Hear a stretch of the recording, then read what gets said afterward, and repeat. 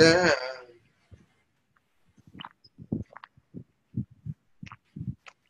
This is Rosalind. Oh, welcome. Thank you for coming. Yeah. I was mostly interested in your opinion on DNA resonances. Yes. Obviously, it's not something that you studied, but it is in line with the field of your study. You looked at how the X-rays are interacting with DNA and resonating with it. So now my interest is the same thing, just not X-ray. It would be some other frequencies, and it would be in living body doing biological work. So that's the main subject of my research. I wonder if you could give any insight into that. Right. There's resonations with everything, every kind of energy that comes in contact with DNA has some kind of effect on it. X-rays had a greater effect on it than some other energies. So that is why it was of interest to us. It became because we could see the reaction better with X-rays, and so we are able to research it easier with the X-rays. Does that make sense to you? Yes, thank you. Yes. But you must understand that we use many kinds of energies to interact with DNA, but since we could not measure some of the reactions properly, we had to use that which was most evident and measurable. No, my question is, can you help me with the biological communication between parts of DNA? I'm looking how A, G, C, and T, how the letters of DNA, how they resonate with each other using biological fields. How they resonate with one another. Uh-huh. Well, they work together, of course. It's like a chorus. You cannot, if you do not want dissonance, so you get two together that make harmony. So therefore, as you work with these different elements, they are harmonically designed to work with one another. So therefore, your energy will find, you will find that when the AC is working interacted with, it will have a certain harmonic resonance. Yes, yes. So I'm trying to model those oscillations or those resonances, those waves, and it looks like they're forming a very pretty spiral oscillation. So the energy goes into spirals, and sometimes these are spirals of the shape of DNA, and sometimes they would be perpendicular to the shape of DNA, and sometimes they would make... They need to be in the spiral shape so that the energies within that, the helixes, attach to one another more easily. If they are in a flat linear line, they could not communicate as well. But since they are in a spiral, they can attract one another and draw energy from one side to the other and resonate more accurately than if they were in a linear setting. This is what we have discovered, that they speak to one another in very specific algorithms and very specific energy types, some of which energy types we could not identify. That's my question. Yeah, which energy types would that be? Yes, there were some energy types that were undistinguishable or unnamed because we did not properly know exactly what they were. We had an idea. We could have given them names, but if they were improperly named, then they would be refuted eventually. So it's best not to be unsure. Right. The gamma, there is also gamma radiation,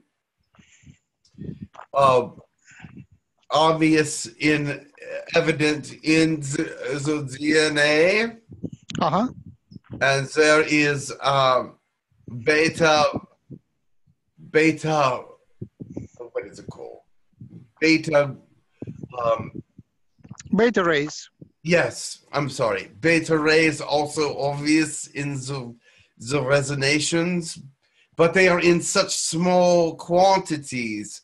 We wonder how they are working interactively one with another, but there is all the energy you can imagine working together there. But some are greater than others.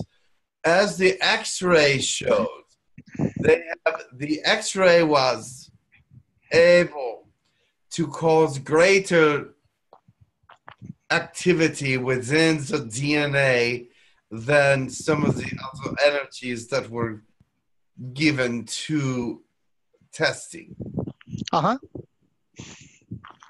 Yeah, we look at the DNA, at the effects of their different waves on the living systems, and it looks like sound frequencies are pretty important.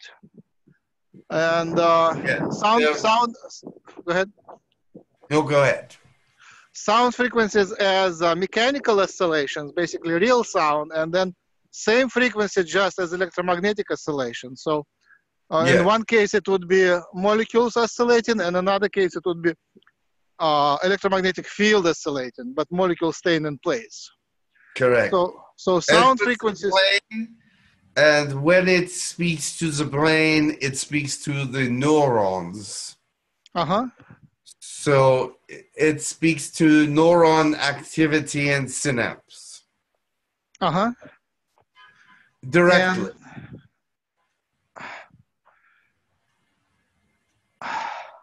Go ahead. Yeah. Like, synapse is at the end of the axon, and the DNA is in the nucleus. So there cannot be direct. It could be, there should be some carrier, and we think it's microtubules that carry the oscillation between the nucleus and the synapse. Well, yes, of course. But that's what it was. It's directly sent to affect the synapse. Do you think synapse is oscillating at sound frequencies? I don't think it is shown ever. No, it's never been shown that way.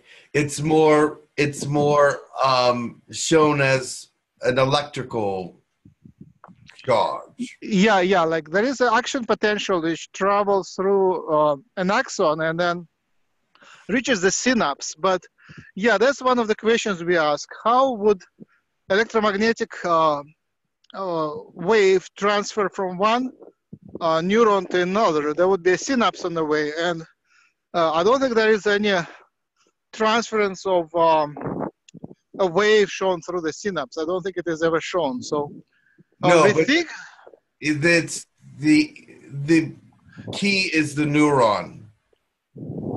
Yeah, but the neurons touch each other through synapses, and that's Yes. The transference. I mean, there is a break between microtubules in one neuron and microtubules in another neuron. So Correct. And then the synapse is on the way. So we wondered how would the oscillations transfer and how would information be transferred. If it goes through chemical messages like dopamine and serotonin, it would be too slow and too sloppy. You would lose a lot of messages. So there should be some more direct transfer of information which you don't know how it works.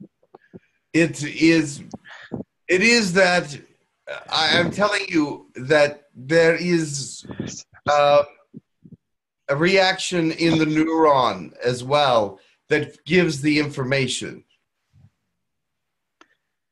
The neuron has more than one kind of energy that it can use, just as the DNA.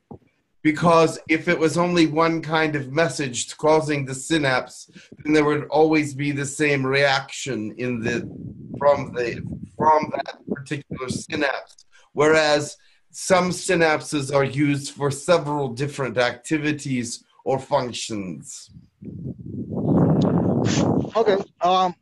One of the thoughts which we had on that direction was that maybe the information is transferred not through neurons but through connective tissue. There are microtubules in the connective tissue, and apparently it is a path which is used by Chinese traditional Chinese meridians, right? Traditional Chinese acupuncture meridians. Yes, but those are only receptors. Those are only receptors, and they receive the information and they pass, and yes, they can pass that on to something else. But yes, the neuron gives them the information, but they are receiving through synapse and through what you mentioned, that they can send that out through there. They can receive different informations from different energies given to them by the neurons. Right, good point. So the connective tissue is passive compared to neurons, which are more proactive. Maybe. Correct. But a lot of, the acupuncture works mostly on that, mostly on the connective tissue. So it is important. Because they are receptors. Okay. One of the questions which is on my mind lately is we assume that the waves form a morphogenic field. Morphogenic field is defined as a field which is shaping the body and shaping the organs, creating the shape of the eye, of the body, of the head, of everything. So there is a field. And we think it is created by the DNA and microtubules, but mostly by DNA. But so far, I don't know good examples, good experimental examples that it is true. It's mostly a theory which is not proven yet. So I wonder where to look for the proof that the shape of the body depends on the waves. You would have to check with the zygote in the mother's womb. This will give you many clues to where the first energies are started and formulation begins. Exactly. Yep. That's where we go. And it would tell you that if you look at the child as it is first being developed, it looks like a small bean, a legume. And so it is all one, all the communication is within this small area. And it is formulating how and all the reasons and all the time settings for these for this particular entity to form. Right. And so it's actually an amazing algorithmic game within the center of the DNA system. It calculates all the different things. It calculates the actual size of the zygote and puts everything into perspective from that time on. You see, every zygote is completely unique. Every zygote is different sized as it's within its first couple of weeks. It changes sizes, and sometimes immensely so. And so that is where the information, we tried to study the zygote as well. It was not, it was sort of a secret project because it was frowned upon to work on human zygotes, but we used other zygotes from other animals. But still find that the chemicals being released at earliest points in zygote were very similar. I'm more interested in the waves. In the waves. We didn't study the waves. One of the ideas is that there is an electrical activity during the conception, and also Yes. the electrical activity during the Yes. development of the fetus in the womb. And the shape of the womb is similar to an egg. So I'm just wondering if an egg and the shape of the mother's body are Yes. somehow influencing the fetus through the waves. And what kind of waves would that be? That is absolutely right. Yes. Just like every planet has its own size of electromagnetic field, if they even have one, they have very similar kinds of waves, but they're all different. This will happen inside the zygote as well. The formulation of the electromagnetic waves around it and the formulation of the electrical system within it also has some action or has something to do with the waves that are around it. I'm sure you already know that. I guess that. I mean, we don't have any proof yet. Well, that's logical. Uh-huh. It is logic, and it will be proven. Uh-huh. So I'm looking for ways to find any proofs around, like how do the waves affect the development? There's not much done yet on that. No, there is not much study on the waves as how they affect the development of the zygote and the actual frame and the internal working. But you understand that it is a form of communication. These waves communicate information to all the different areas of the body as it is so small, and it resonates with or activates certain areas with certain kinds of waves. Right. I'm trying to see the future and how envision how the electromagnetic devices could be developed to help to change the shape of the body and to regenerate the new organs like limbs and kidneys, spleen, liver, and listen carefully. Mm-hmm. There are places that are developed in the brain that do these things, but they must be activated. So waves, you would not send it through the body to have extra limbs grown, but send it to the brain to activate that area of the brain that can actually send the information to that area to create a new body. Wow, that's an unusual idea. I didn't think about that. Yes. What it is this. Your brain, you only use about 10% right now. And why do you think there is so much left over? It is for your development, for your evolution. And there are places in the brain that activate telekinesis, psychic energies, growing new limbs, and things of these natures that have not been activated yet. They are not mature yet in your development. Uh-huh.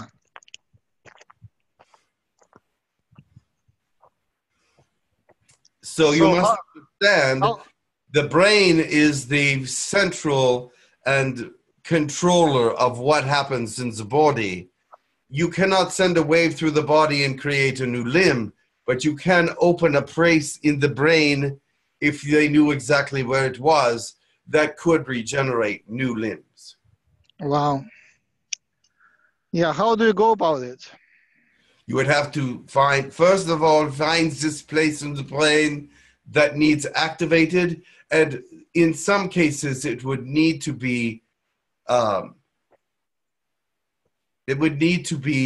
sent into time a little bit because it's not mature yet. It would have to be matured by energies, but it can be done. You know what? I think the theory about brain locations is sort of outdated. It looks like nowadays, the information and the functions are distributed in the brain. They go all around the brain. But there is one area that must be activated differently than all the rest to create that particular function. So brain areas are still important in the future. They will find that the computer works, the brain as a computer works like a regular computer. There are places in the brain that can have effects that other places do not. And if they are not activated, that activity will not happen. Do you see a way how that can be activated? Is it through acupuncture type of work, or is it? Well, the thing is this, my friend, is that because the parts of the brain that are not activated get very little energy. It is they cannot see that they have that particular function and placement because they have not activated these. They try to activate these places and they're not mature enough to be activated. So what they need to understand is the brain has to develop, and if they can find a way to speed up the development of the brain so that you can use more of it, then they would see that activation is possible for many different things. I'm a little lost. How can someone activate the maturation of the certain parts of the brain? It is not been possible yet. Like the dogs. We have the dogs which are undeveloped adult wolves. So the dogs are made from wolves by freezing their development. And I don't know, is there a way to unfreeze it and make a wolf out of a dog, or a more developed human out of the modern human? Yes. You just have to find where it is located in the brain, which you have not done yet. And then what would be the method? How would physically or chemically, how would we induce the maturation or development? You see, the other thing you do not understand is there is many kinds of energies that run everything, and you must find the right energy that feeds this particular area of the brain. And so therefore, this energy that feeds this particular area of the brain may not be something that you commonly use when working with DNA or brain. However, it would be more active because in that area, because of the way it was designed. The brain is designed to be activated through evolution. Right. Yes, that conversation with you was very helpful. I got a lot out of it. I need to close in 5 minutes, and my usual question is: did you have any alien experiences or spiritual paranormal experiences in your life? I did not have time for aliens when I was alive, and I did not believe in them even. I mean, while I might have believed they existed, I didn't have any interest in them. So I did not have any activity with them at all. You were friends with Francis Crick, and yes. he came up with the idea of panspermia, basically that the life was brought to Earth from the space in form of DNA. So he was very much into the universal thinking. I believed he was correct, but we were not studying outer space, so I had to confine my thoughts to my studies and to my experimentation, which left outer space out of my loop completely. And how about paranormal experience and spiritual experiences? Did you have any? I was very third dimensional, unfortunately. I wish that I had more experience in this area, but I did not. And you were also not very much communicative with, at least in UK, you weren't very much communicative with people. Is it because your soul was an alien, or just because you didn't like Englishmen? No, I was more reserved. I did studies. My brain was my success, not my mouth. So I kept it shut because sometimes I would get in trouble. I would say I would be much too blunt with the men, and they would be very upset with me. So I learned to be a little more quiet. Because So I thought many times they were asinine on some of the directions they would take, and and they would actually listen to me eventually. So you want an extraterrestrial in a human body? I don't think so, no. And the time when you were alive, how much did you understand the importance of your discovery? I was hoping that it was very important, but I didn't know how important it was until I left this place.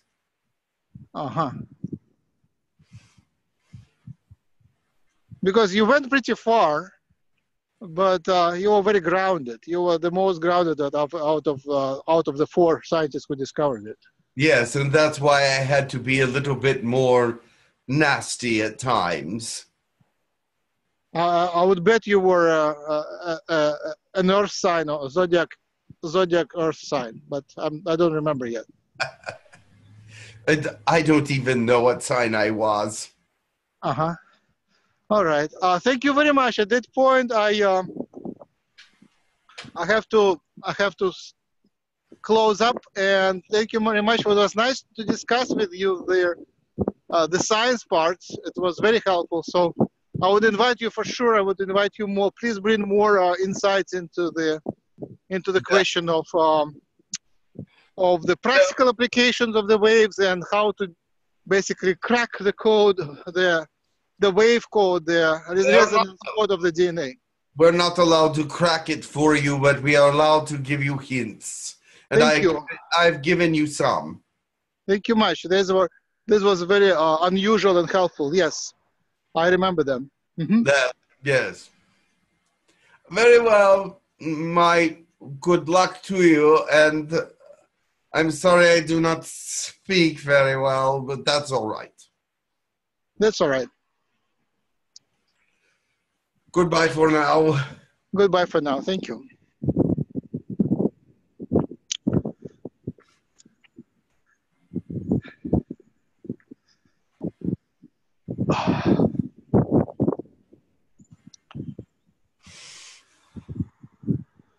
Hello? Hey, Jim. Welcome back. Thank you. Did you have a good